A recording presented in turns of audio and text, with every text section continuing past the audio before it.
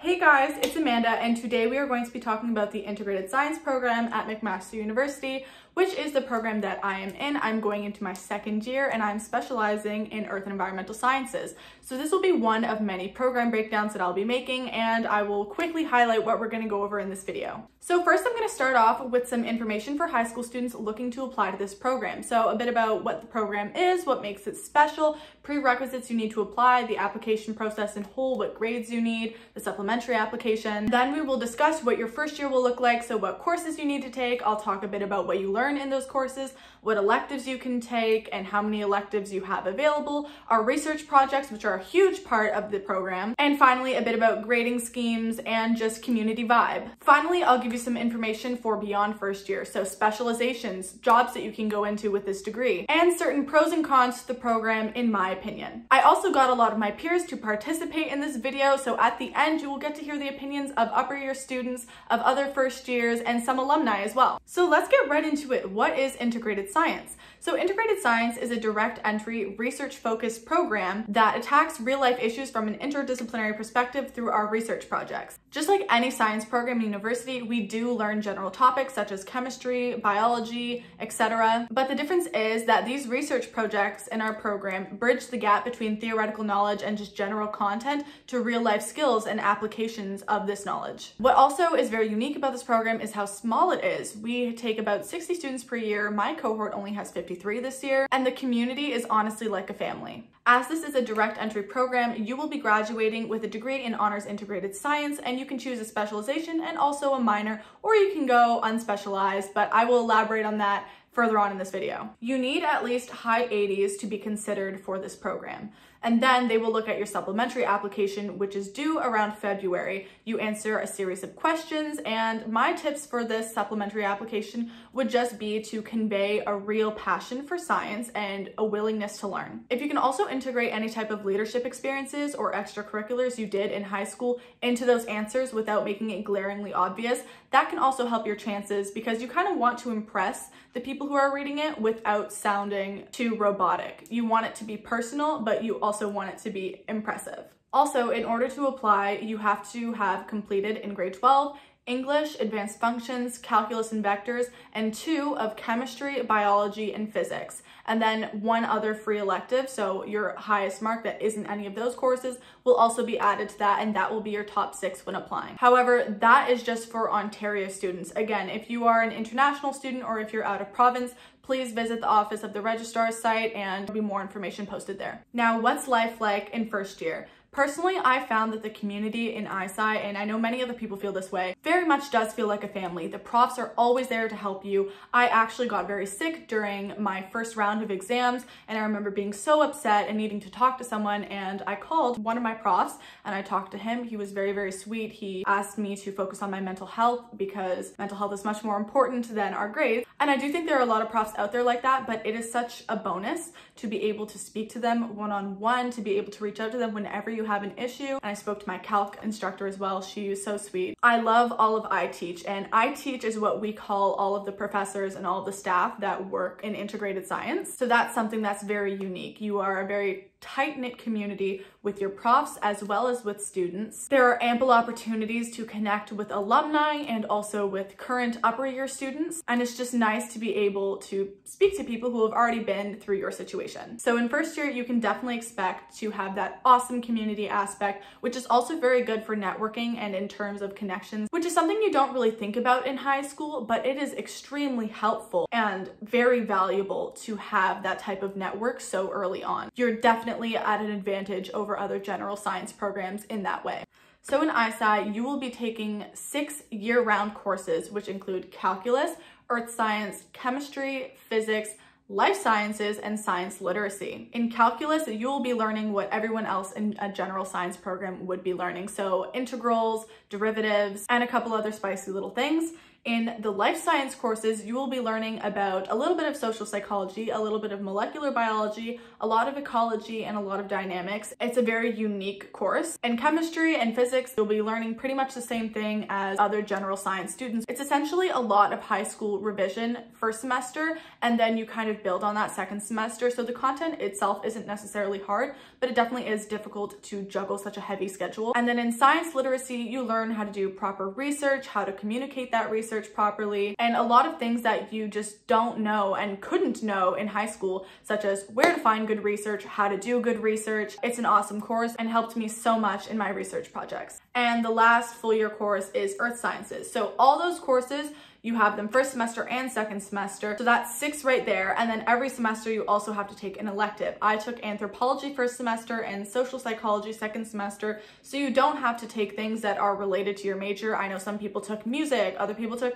computer science and stats. So there's a lot of variety there, and it's really nice to be able to take something that isn't necessarily science. So now let's talk research projects, because this is such a huge part of this program. Like I said, it's a way in which students are able to apply their knowledge and apply theoretical content that we've learned to real life situations. So for example, one of my most favorite projects was planetary exploration. All of our groups had to plan an investigation to Mars, and my group did the means of detection of biogeochemical cycles that may indicate life. I believe we did it through detection of methane, but I honestly can't remember. My overall favorite project though was for sure having to create a pitch about renewable energies in remote areas and justify this choice using scientific facts and learning about the region. In terms of grading and marking, our research projects are worth a lot. So if you're not very good at taking tests or taking exams, your research projects will balance that out. It is not uncommon at all to get A+ or consistent A's in your research projects, as long as you get things done and do good quality work.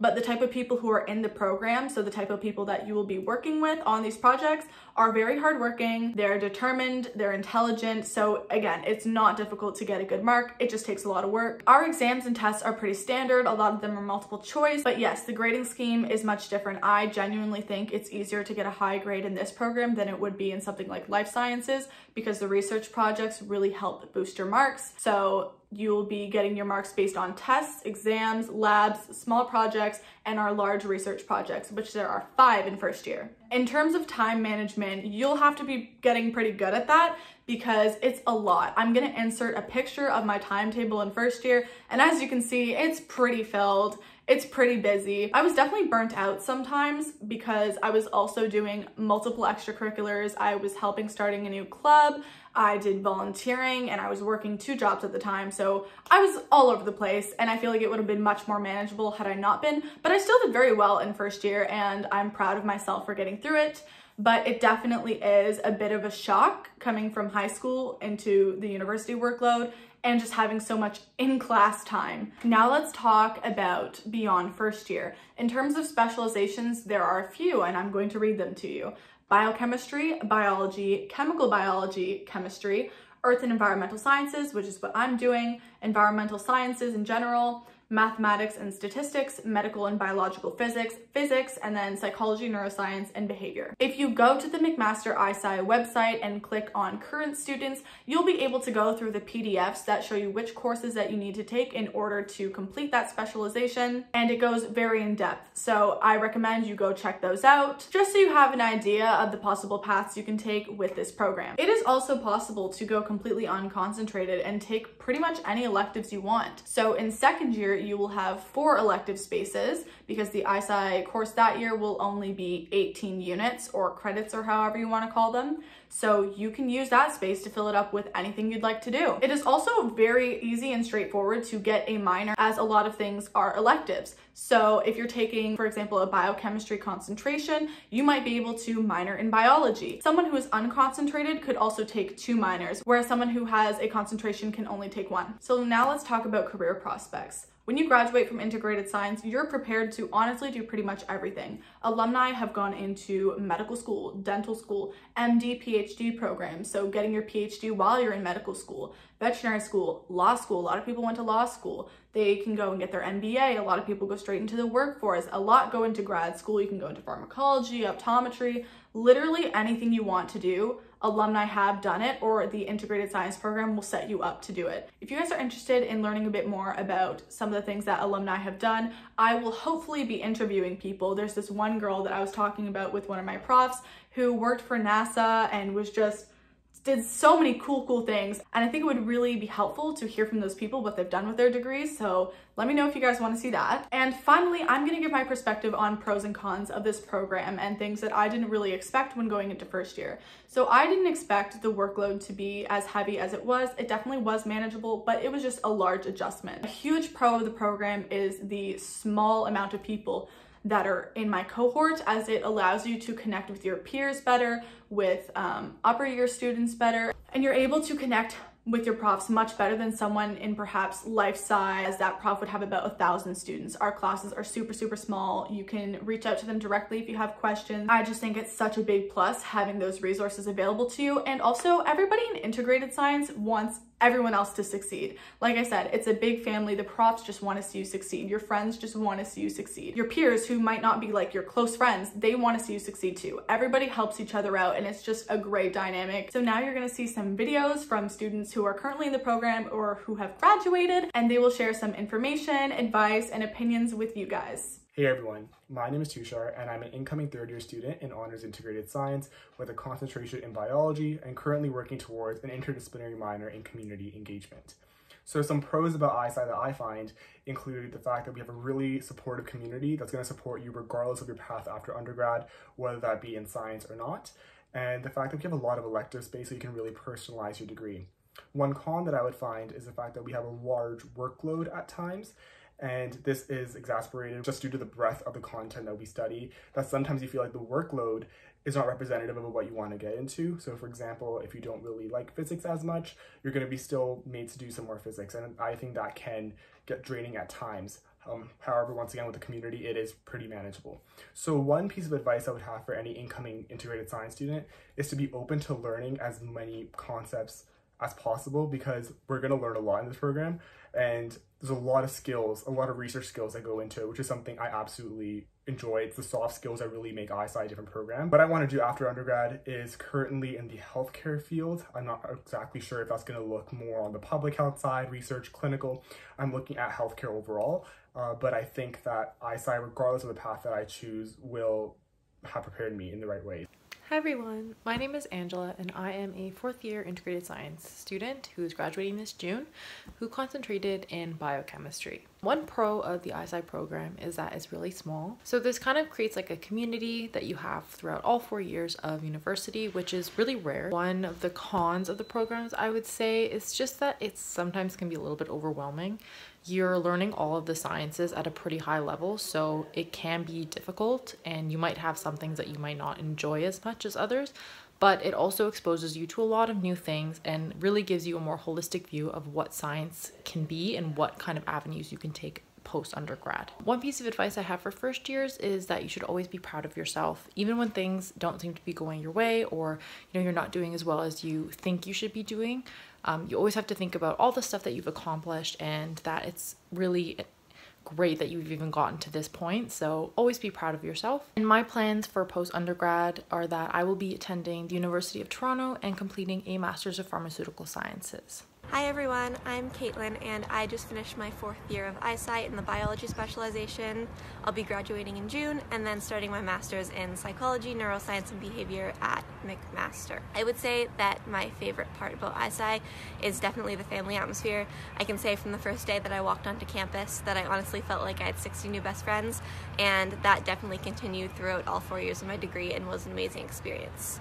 I would say the one drawback to ISI is that sometimes it's hard to fit in other courses and electives with the busy ISI schedule. I know that I had an interest in classes like French and English, but found it hard to fit in those electives with my busy schedule. And if I had one piece of advice to give to all the incoming first years, it's definitely to find a work-life balance. I know that university can be a huge challenge coming in, but definitely take some time to explore Hamilton, take breaks, and hang out with your friends, because that's also a really important part of your university experience.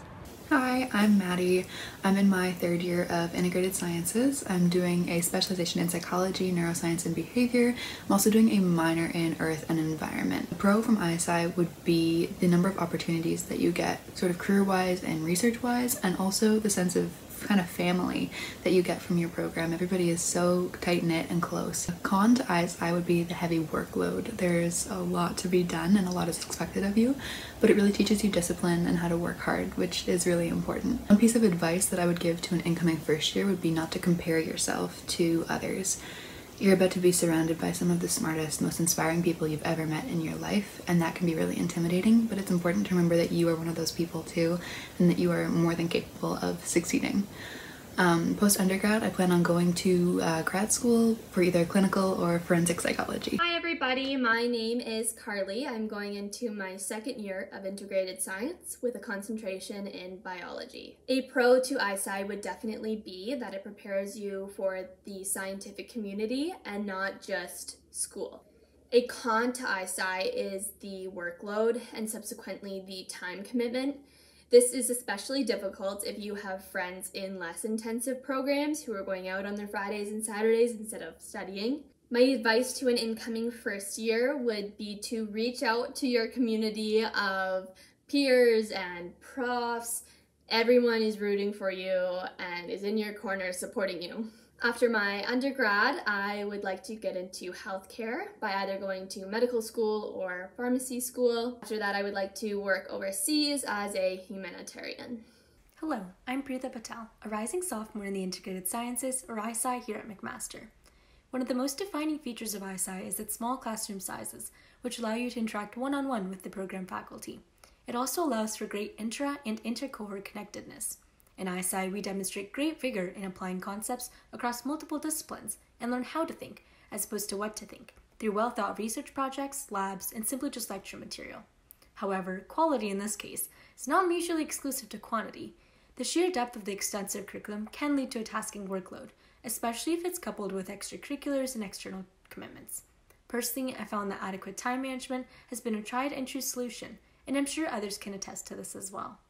All in all, ISI has been incredible for me and will undoubtedly serve me well in my future aspirations of human medicine, be that in the form of oncological research, academia, clinical practice, or even all three.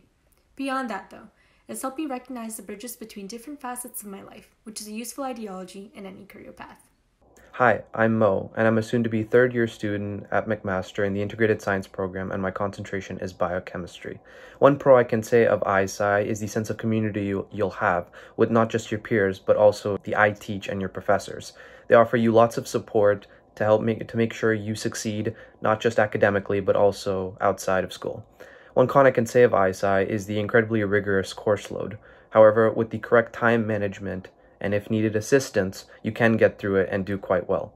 One piece of advice I would give to incoming students is to make sure you network and build a community around you, especially with students from other years. My plans after ISI are to go to medical school and become a doctor. My name is Muneeza, and I am going into my second year in the Integrated Science program at Mac, and I plan on concentrating in chemical biology in the upcoming academic year. And after undergrad, right now I'm considering pharma or dentistry. So a pro of the ISI program would definitely have to be our community. Tight-knit community, everyone's absolutely amazing. Our profs, our upper years, our cohort, everyone is so ready to help you. There's so much support, so many resources available, so many people available. It's an amazing environment, and I find that supportive environment really leads to an enriching learning experience, which is absolutely fantastic. A con would definitely have to be the work schedule. We were very heavy on lectures, and our schedules are a lot heavier than other programs, so it was really, and on top of that we had RP meetings, homeworks and assignments, etc. A lot of stuff going on all the time. So it's really important that you manage your time properly and efficiently. Advice for incoming first years would definitely have to be just get it done. Hi everyone, my name is Lily. I am going into my second year and I am in the biology concentration. One of my favorite things I would say about ISI is how close-knit it is. You spend all your time together basically because you have all the same classes. You end up becoming like a family. One of the downsides to ISI, and I feel like other people might say this as well, is that it's really, really busy. I would say my tip for incoming first years and just for anyone in general is don't waste any opportunities. Don't miss out on any opportunities. If you want to get where you want to be in life, you have to take risks. Apply for that position that you might not be fully qualified for. Go to that seminar, reach out to that person. Just do what you want to do and don't be afraid. You know, live your life to the fullest.